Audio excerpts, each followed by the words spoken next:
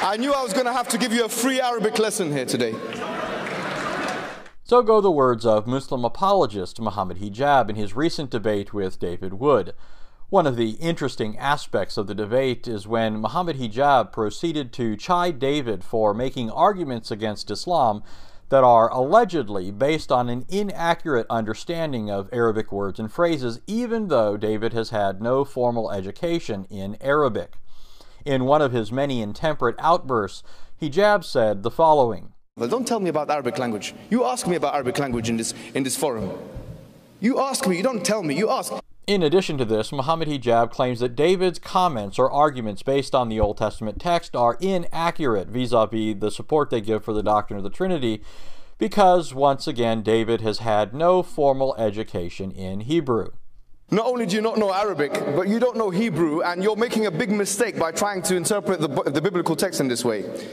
And yet, in spite of castigating David for making comments about Arabic, Muhammed Hijab proceeds to wax eloquent on the Hebrew text, even though he's had no formal education in Hebrew. As the following clips will show, not only has he had no formal education in Hebrew, he doesn't know the first thing about Hebrew. The word Elijah in the Hebrew language means God is with us. No, Elijah does not mean God is with us. Elijah, or Eliyahu in Hebrew, means my God is Yah, or Yahweh. Yah is a contracted form of the divine name. There's two words for spirits in the Hebrew language, ruh, which is the same as the Arabic, and the ruach. No, there are not two different words for spirit in Hebrew, ruah and ruach. There's one word in Hebrew, ruach, and it can mean either spirit or wind, depending on the context. And speaking of wind, it seems like Muhammed Hijab is pulling things out of midair. Because when we look at the Old Testament, we find the Shema, chapter 6, verse 4, Shema Israel, Adonai Eloheinu, Adonai Echad. Hear, O Israel, my Lord, our Lord is one Lord.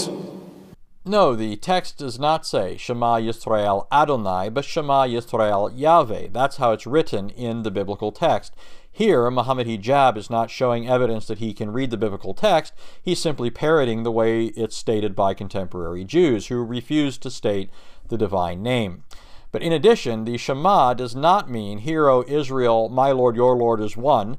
The Shema is, Hear, O Israel, the Lord our God, the Lord is one. Once again, Muhammed Hijab does not know Hebrew, and yet he's pretending to speak with some kind of authority or insight or knowledge regarding the Hebrew text, something that he forbids to David, since David has had no formal education in Arabic.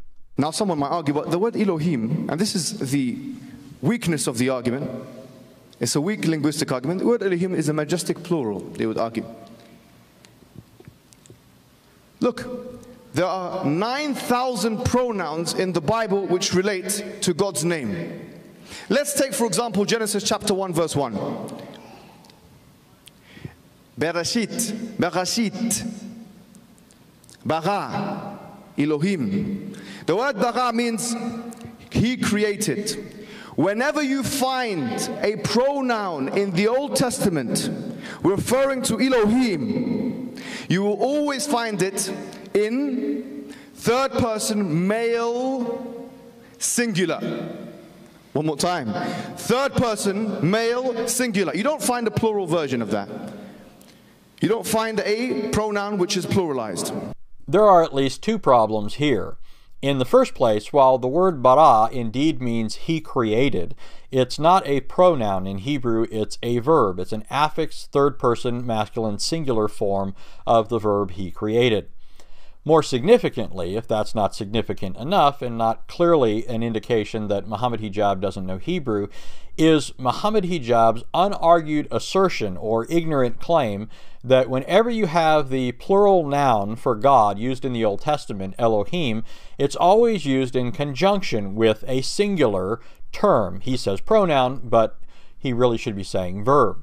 But the problem is that's not correct. There are numerous instances where the Old Testament uses Elohim in conjunction with plural verbs. For example, in Genesis 20:13, where it says, "And it came about when God caused me to wander from my father's house," the verb caused to wander is a third common plural used in reference to Elohim, and literally means they caused to wander. All of this is just one of many different lines of evidence proving that Muhammad Hijab's rhetoric in the debate was not commensurate with the substance of his argumentation, and that his indignation was only equaled by his hypocrisy and errors. Oh, and to Muhammad Hijab, I would return the favor and say you're welcome for the free Hebrew lesson, but since you've now been exposed for pretending to know Hebrew, it seems more appropriate to say you're paying for it.